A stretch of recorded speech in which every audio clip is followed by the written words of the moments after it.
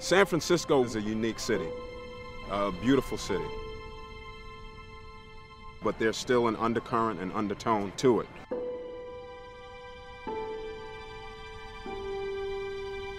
When you get outside and you walk in the cracks, you get to find out what's real. I think the youth in Oakland, just like in any other communities, need some guidance and some role models. It's not too many Bay Area players in college football and the NFL, so it's a unique bond. Especially when you have Bay Area men that come out of their area that are playing professionally, it's a good set. And these kids, they really look up to that. They see a lot of that. But with me being from here, they get to see somebody that actually did it from where they from and for the team that they probably idolize. Beast mode! Beast mode! Beast mode! We got the beast mode now, baby! Beast mode! What has this meant to you to play for this team? Just to play in Oakland is a dream come true or something like that. I've always admired Marshawn Lynch from afar. When he played for Seattle, I was aware that he was from Oakland and Berkeley prior to that. And I'm happy he's with us.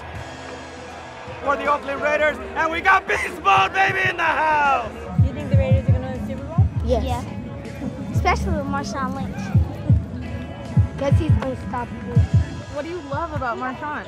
That he never gets tackled and stuff, and that I want to be like him. Marshawn Lynch, he only played a year with us. We've had numerous ones come. They all didn't make pro. But, you know, I feel proud when you go to that 4-year university and you get that degree that they can't take from you. Hey, you're successful. Up the middle! Dynamite's been here since 1961. Concerning parents wanting something done, you know, some kind of activities for their kids. Tone, go get him, Tone! 24, go get 3! And, you know, who would have thought that it'd still be around? She's the only girl, and initially I signed her, I came to bring her for cheerleading, but she didn't want to cheerlead, so she wanted to play football. And our vice president at that time said, let her play. So I cleared it with my mom, and she's been here ever since. She's been here 4 years now. Are you better than the boys? Some of them. Everything she does is exciting and new because you don't expect a girl to play football, and to see her out there just really hanging out and running with the boys it's just a really good feeling. It's like girl power. Hard work on 3, OD on 6. 1, 2, 3, hard work. 4, 5, 6,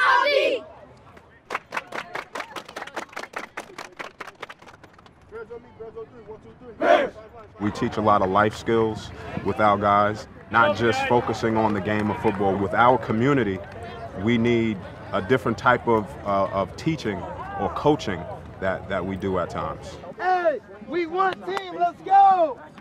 We have had, over the past decade, several San Francisco stars that could have been elite at any level, but they got killed or got lost to the streets. I played for the Warriors, San Francisco Warriors. My mom had paid for 2 of my friends to play with me, and they went into the streets. One of them got killed, and one of them in and out of juvenile now. I'm the only one that stuck with it. Come on, let's go. Time we need to get out and warm up right now. The only reason I still play is for my dad.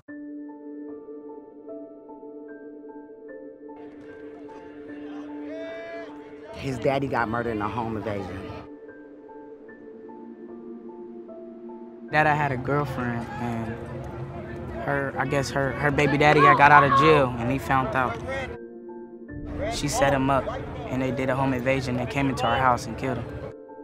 And before his daddy passed, his last word is, don't give up on your dream.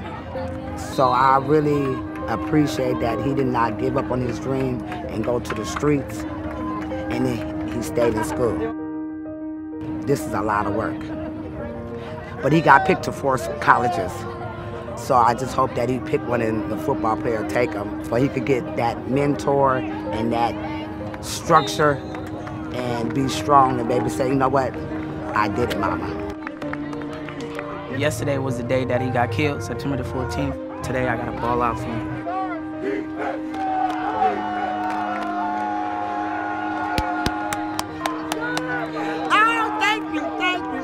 It's a griminess that they get, but that griminess is a goodness because they start from the bottom, and when they do get the opportunity to make it out, they're a special player.